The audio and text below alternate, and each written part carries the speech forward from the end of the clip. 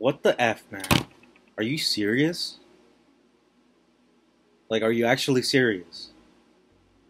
Why are you sleeping on Trapped in a Dating Sim?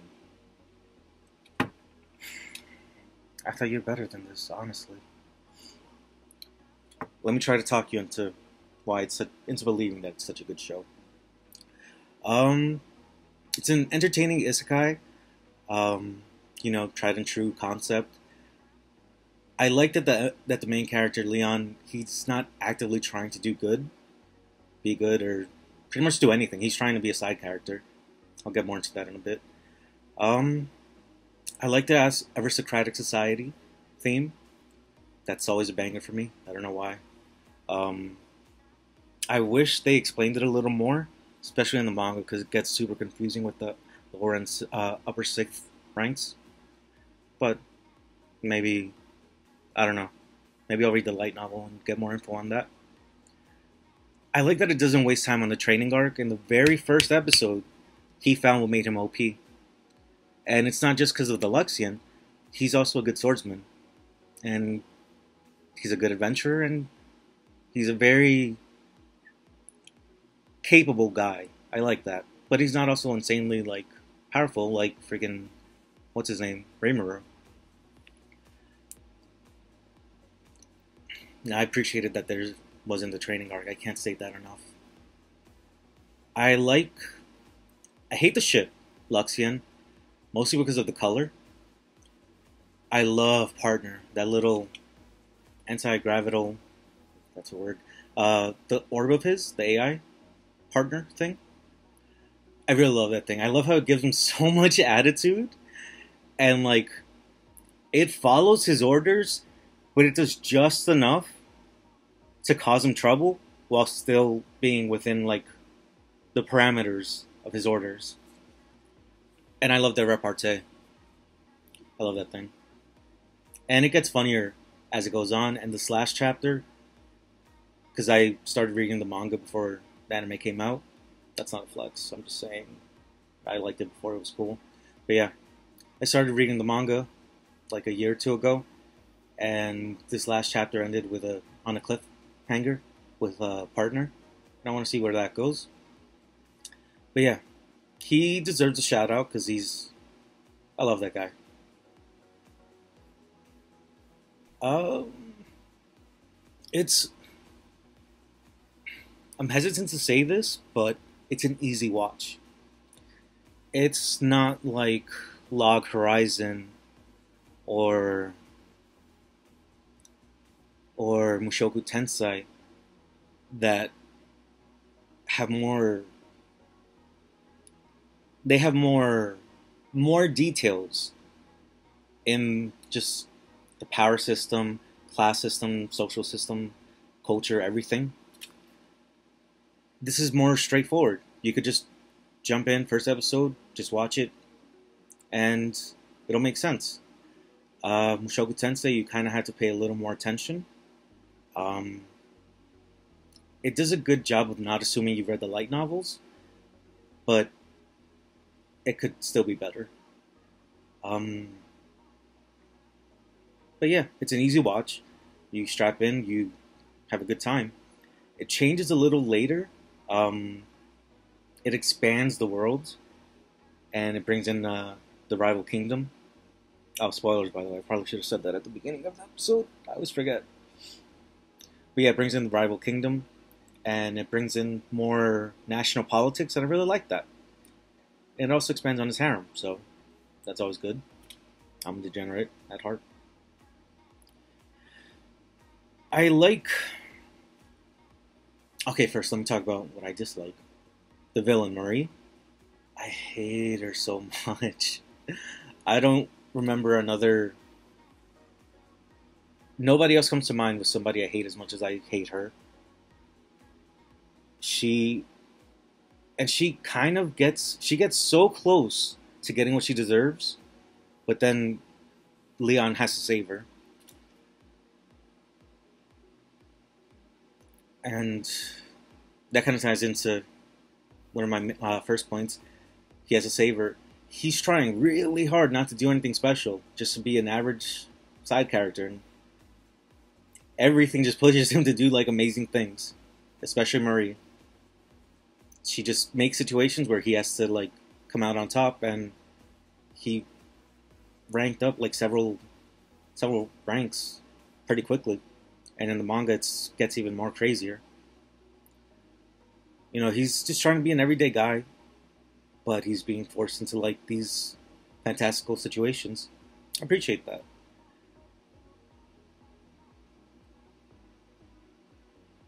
He's not like other MCs, because not only is he not trying to do good, but he actively tries to be bad. He makes situations, or he responds to situations in a way where he he's gonna come out as a bad guy no matter what he does.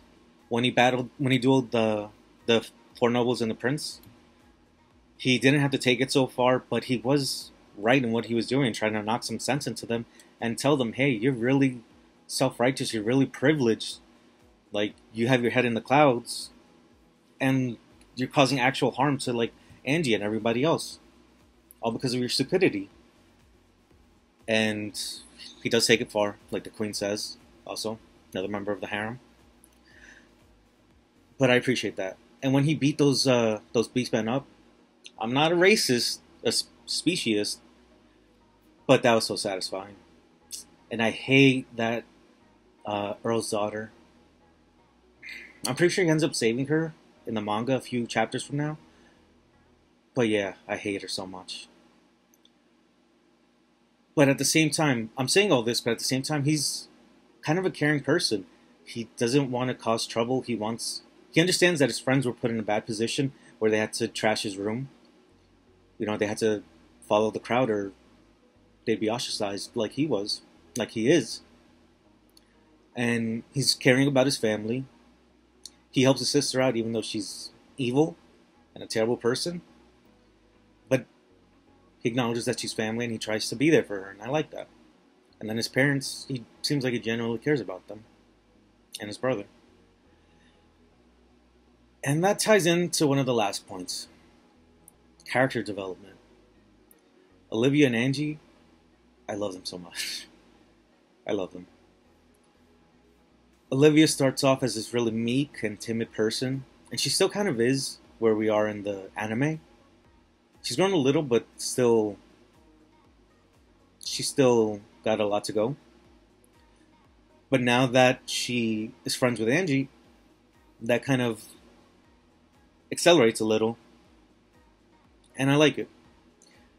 Olivia becomes a more self-confident person. Leon is trying his best to kind of make her into someone who can be the saint of the world, of the kingdom. Which just goes to show he's also kind of altruistic in that. I like that she's growing as a person, and she's starting to kind of stand her ground, especially when she's defending her friends. Angie's just best girl for me. Like he said, she was a shitty character in the original game. She was the main antagonist. But once Marie kind of stole Julius, she became an actual person. Like she wasn't a bad person before. She was just written that way, and she was in a bad situation.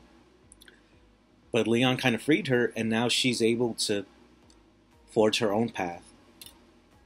And she's Olivia and I guess Leon a little are opening her eyes that she can actually be a person. She can actually do what she wants. She was brought up to be the next king's wife. And now she's saying, "Hey, maybe I can do more than that. Maybe I can go on adventures and do stuff and like make actual friends." Her growth, I really like it. Her and Olivia kind of get into a little thing because of the other people at the academy who are super classist against Olivia. But they come out stronger for it. And there's a few good laughs. So I like that. And I actually kind of enjoy the nobles and the prince. They're super vapid, they're so shallow, and they're very vain. But Leon is kind of helping them grow, and he kind of gets some more one-on-one time with them in the manga. So I'm looking forward to seeing that if it's ever animated. I think the show is gonna get to the attack on the airship by the Foreign Kingdom. I think that's where the season is gonna end, which is pretty good. We'll have some interactions with some more people, and he's just such a dick while he's defending the students. I love it so much. So yeah, I think it's a really good show. I did a terrible job of selling it, I know, but it's a solid anime. It's not the worst for this season. It happens to be a story that I really, really like. And I'm excited to see where it goes. I know I saw some criticism, I think from Chibi Reviews, spoke about this, that the artwork doesn't really match the manga. And I get that because I think I mentioned it in one of the last videos. The artwork in the manga is super precise, and the line work is just like super detailed. And the anime kind of loses some of that. And I noticed that. I count that as a negative. I don't like that, but at the same time, I think it's a good adaptation. It's not going to be as great as the manga was, but it's a good anime. It's good animation, especially for one of the studios that's not that famous. But yeah, I suggest watching it. I'll put it at a 7 out of 10. Only because it's so new, and I mean this is its first season, and it's so fresh into its. It still has a lot of episodes to go, but it's going up in my ranking. But yeah, I think you should watch it. It's a really good show. The manga does the good things better, but also does the bad things worse. So I think the anime is in a good middle ground. And yeah, I'm excited to see where it goes. And again, Angie's best girl. If you disagree with that, then just, I don't know, man. You should be sued or go to jail. But yeah, thanks for watching.